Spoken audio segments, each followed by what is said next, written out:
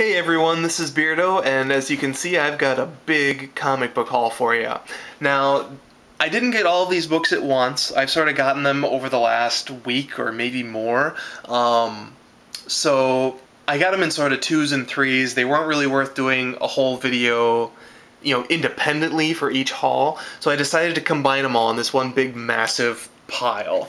And I am excited to show you what I got because I actually have a lot of fun stuff in here. Now, first of all, if you remember my last video, my last comic book haul video, you know that I got a whole slew of question books, and the only issue that I'm missing from the main question series from 1987 is issue number 2. So sure enough, I got myself a copy of issue 2. Very excited. I read the first issue, and it was really, really good, but it was also one of those where I didn't want to keep reading until I had a copy of issue 2 because of the way the first issue ended. So I am really excited to dig into this, and after this, there's no stopping me. I'm going to read the whole series in probably a few days, because the first issue was really strong. Okay, and then I also got Justice League number 1. Now, this turned into Justice League International, which I also got a whole bunch of these in a recent comic book haul video. And this book was 75 cents, cover price, and the price I got it for. However, in the store I bought it from, everything in the whole store was 20% off. So the whole book ended up costing me basically like 60 cents, something like that. And I got a whole bunch more for about 60 cents as well. I also got issue number 7 and issue number 8, 9, 10. I almost didn't pick up 10 because I really don't like that cover. It's like really super frenzy in a way, but in a bad way. Then I jump all the way up to issue 19. Now I had 12 through 18, I think, in my last haul, so I'm only missing issue 11 now in sort of the 7 through 20 whatever chunk. Issue 18 has a cover that's Lobo standing over Guy Gardner, and Guy Gardner is like crying, so it's kind of a fun sort of juxtaposition there. And then I also got issue 20. 21, 22, and 23. And then finally, speaking of Justice League International, I got an international special featuring Mr. Miracle, 1990 World Tour. Kind of excited for that. I like Mr. Miracle. He's a good guy. Alright, we're going to jump forward in time quite a bit. There is a title in DC's New 52 that I wanted to read. I started the series really going in thinking I was going to love it, and I don't know if my hopes were too high or what, but I just wasn't quite turned on by the title. I just didn't feel like it had a really clear direction. So I dropped the book very early on because there were a lot of books I wanted and only so many I really could get. After I dropped it, those of you guys out here in YouTube land that kept reading it had some interesting things to say about it, and I've been really curious to find out what's going on. So I picked up a whole bunch of these books the other day. They are Captain Atom books. I had issues 1 and 2, so here's issue 3. Issue 4. 5. 6, 7, 8, and the most current issue, issue 9. Alright, and while we're on the topic of newer books, there's another book that you guys sort of have recommended the last few days, and it was a book that I swore I wasn't going to get. But you guys are such a bad influence on me. And so I picked it up. I swore up and down I would not buy it, I would not buy it, I would not buy it. Last Wednesday came around, I saw a bajillion copies of it, and I refused to even look at it because I didn't want to be tempted. But of course, all you guys out there picked it up, and all you guys reviewed it, and you all said it was good, so I couldn't resist.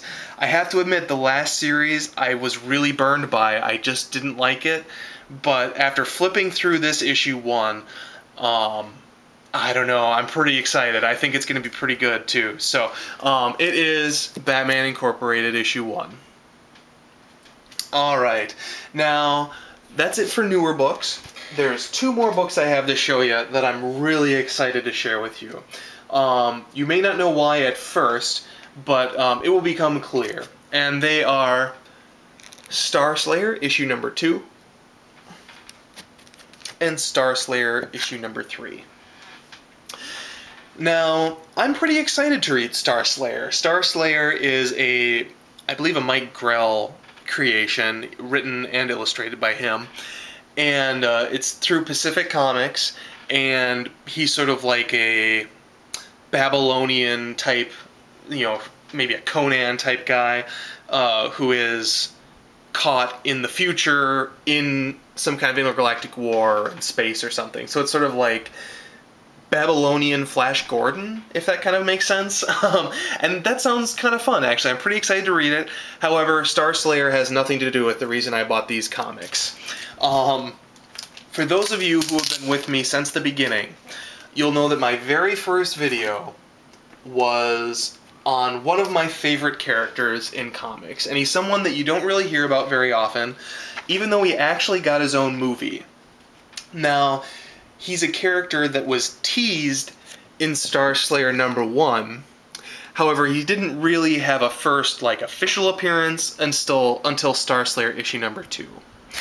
And that is, drumroll,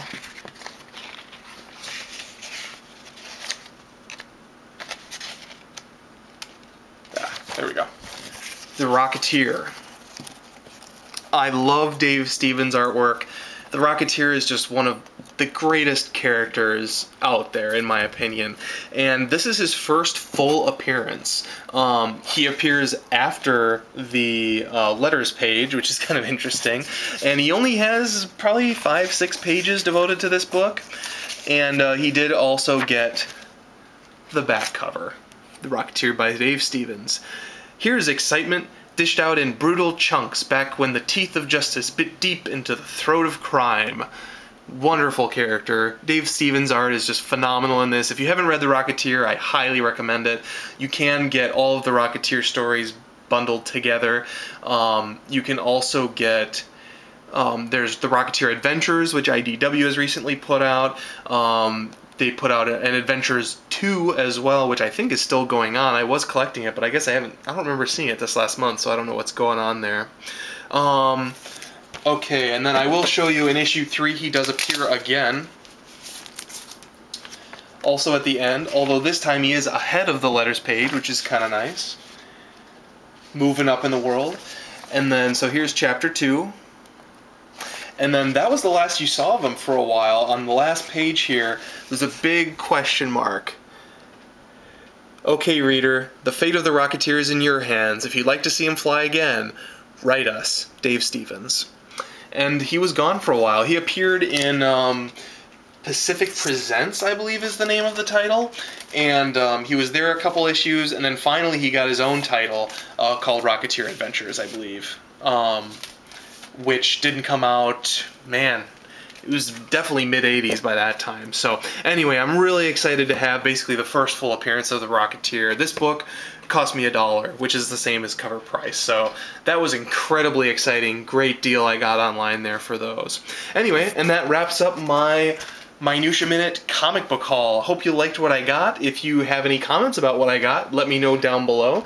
And I'm excited to read those Captain Atom books, I have to say. I know the next issue comes out in a couple of weeks, so hopefully I'll have them finished up by then. If they're as good as I'm hoping they are, you may see that on my regular Wednesday review moving forward. So anyway, I will talk to you all soon. Bye-bye.